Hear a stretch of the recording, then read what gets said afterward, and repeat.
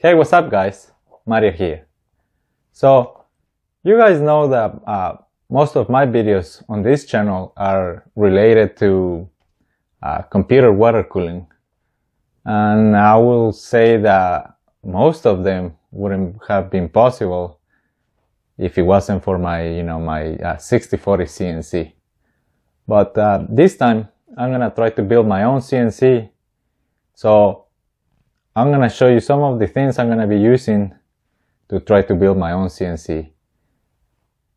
So I just wanted to make this video really to show you some of the things I'm gonna be using before I actually start building my own CNC. So this is the linear rail I'm gonna be using for my CNC.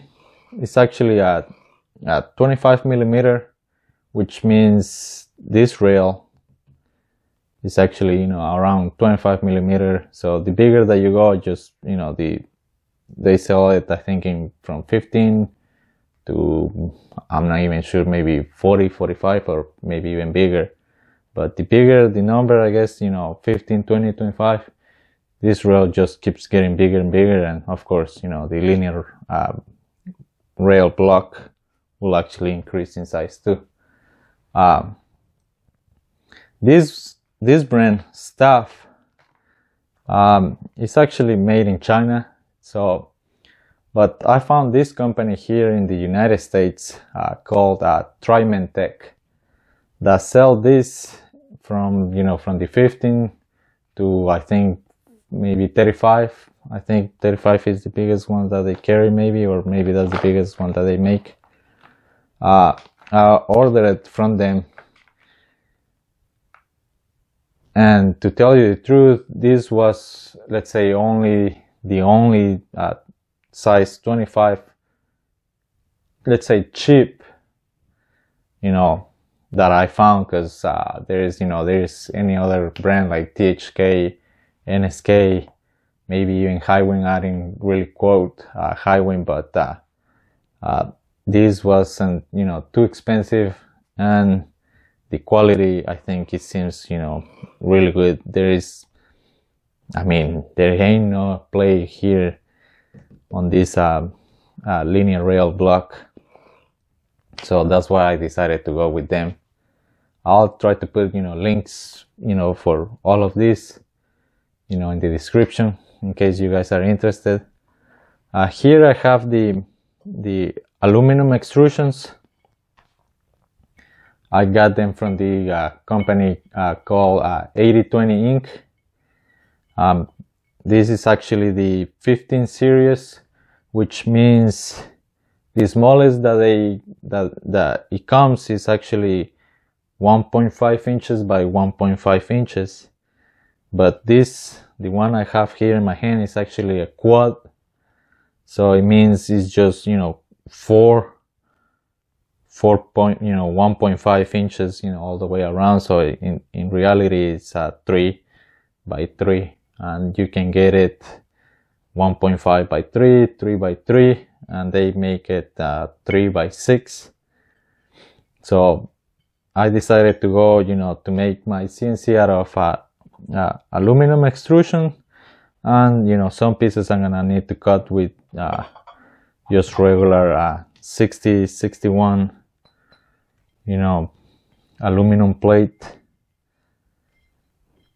since I need to do some of pieces for for the size, for the Z-axis. But when I place my order from 8020, I just choose the measurements that I want, and then they send it to me. And I gotta tell you that, even though this is the legs, these 4 pieces are the legs for the CNC, that they're close. They're almost perfect. Let's say, all the measurements that I send, they send it, really, let's say, perfect. So I'm really glad I placed my order, with them, so I don't have to do, cutting or try to, do something here, but if you guys have, you know, the tools to cut, you know, all these, you know, aluminum extrusions, might be cheaper if you just buy maybe the whole, you know, the whole piece, and then you can cut it yourself. Or if you have, you know, better tools, you can even do it, you know, out of steel, which is stronger than aluminum, but it does require, you know, some tools to actually try to make it out of steel. But I ain't got, you know, none of those tools really, so that's why I just went with aluminum extrusion and 6061, you know, aluminum plate. Here I have the Ethernet Smoothstepper. I was, the other day when I got it, I just opened it and, you know, I was looking at it, and for the price that I guess I paid, you know,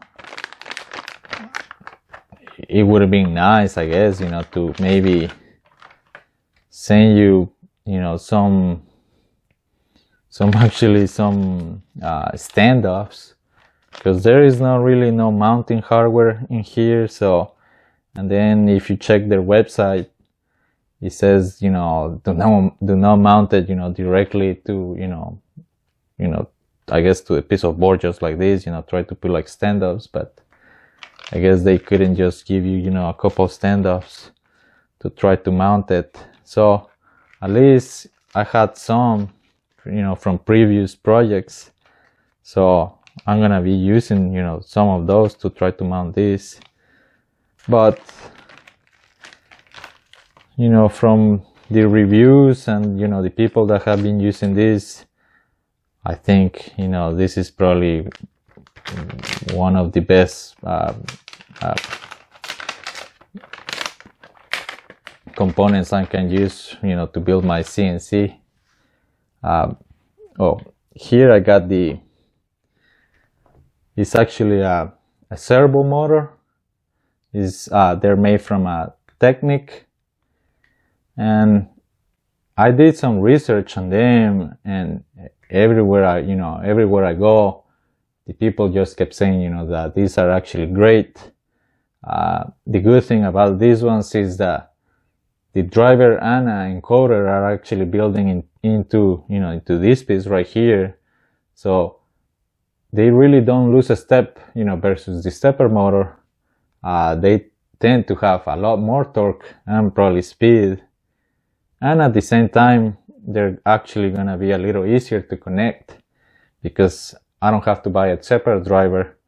So all I gotta do is just connect the signals coming from the smooth stepper and power into the motor, and maybe just one more thing to program it, but you know, that's it really. So less wiring, I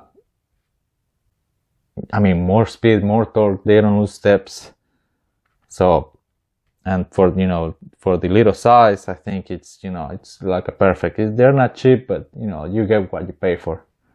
So, and here I have some 1605 ball screws that I got from eBay. I did have to do a couple things to it. One was that I needed to sand right here at the front with, you know, with like a little sandpaper, I think 600. You know, a couple times I had to, you know, just go back and forth, go back and forth, because this bearing right here wouldn't go in all the way. It used to get stuck. So I had to sand all of them, you know, all three I had to sand here. Right here in the back, I think it was fine. I think maybe one just needed like a little pass, but that's it.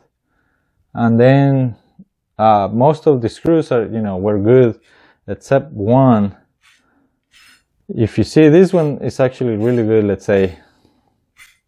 I mean, it don't spin, that it just goes all the way through, but it's, you know, it's really easy to spin. There was one that what I did is I put some WB-40 into this hole, which the good thing about these ones, that's why I actually went with this one, is that they give you, where is it? They give you, or it comes with, you know, with like a little grease nipple. So in case I need to service the ball screw, it should be easier with the, you know, with the grease nipple. I can, you know, just put new grease, try to clean it and then put new grease, versus, you know, my 6040, I couldn't find this hole that actually attaches, let's say, the little grease nipple, or either they don't have, you know, the hole, or they're in a position where I couldn't see it. So to maintenance my other CNC was, you know, really hard. And now with these ones, you know, it should be a lot easier, you know. But what I had to do is that one of the let's say the ball nuts, when I used to spin it, you used to, let's say, do maybe a couple turns, and then we'll have like a one little spot where you can feel like it used to drag. So what I did was put some WB-40, just spin it back and forward a couple times, you know, trying to clean either the ball bearings or something that wasn't there. And then I actually end up, you know, making all three, you know, the same. So all it needed was, you know, some WB-40 and, you know, some WB-40 just to clean them. I mean, now with the grease nipple, once before I install them, I'm gonna, you know, put new grease in there, just so they don't spin, you know, like this, because they do make a little, let's say, little noise that you can hear just the bearing rolling against the rod. But with some grease, it should, you know, help it, you know, maybe prolong the life of the bearing. So that's what I'm gonna be doing. And this is, you know, most of the stuff I'm gonna be using to build my CNC. So I'm gonna explain more about, let's say, the smooth stepper and how to connect them, and more about the, you know, the Teknic motor once I get to those parts. But as you know, as right now, I just wanted to show you most of the components I'm gonna be using to build my CNC. So hopefully I'll start, you know, working on building my CNC soon, and I'll start trying to put more videos, you know, as I go along. So hope you guys enjoyed this video. See you next time.